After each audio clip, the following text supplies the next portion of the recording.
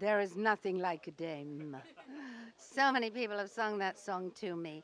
It's been really exciting. It was, when I heard about it at Christmas, I was absolutely knocked out and thrilled. It was something I never expected.